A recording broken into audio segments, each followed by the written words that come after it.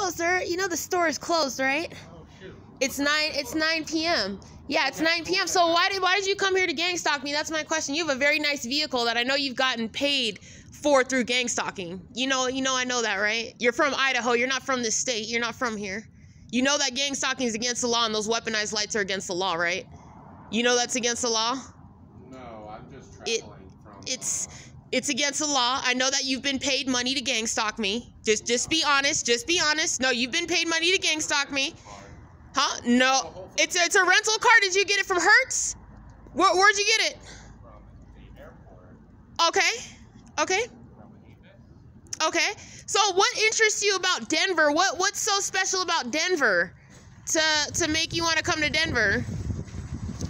Yeah, see, I'm telling you guys, every time that I leave a place, see, he already knew that this was going to close. They already know that was going to close, but the thing is, this is part of all the plan. The plan is to stalk me, to show up and stalk me, and to pretend that they're looking for something or, whatever. So here we have this fool all the way from Idaho, You know what? I'm going to go ahead and I'm just going to go ahead and work on getting the plates. Hold on. Go ahead and get the plates. Yep. Oh, he's driving away too quick, but let me see if I can.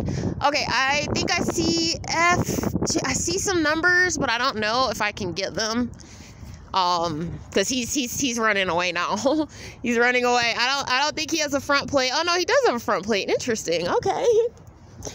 Bye. Bye, Gangstalker. Bye. Bye-bye. Yeah, I think it's FEB1244, I think it says. I don't know. It just looks like I can't make it out. But, yeah, gang stalking, typical gang stalking.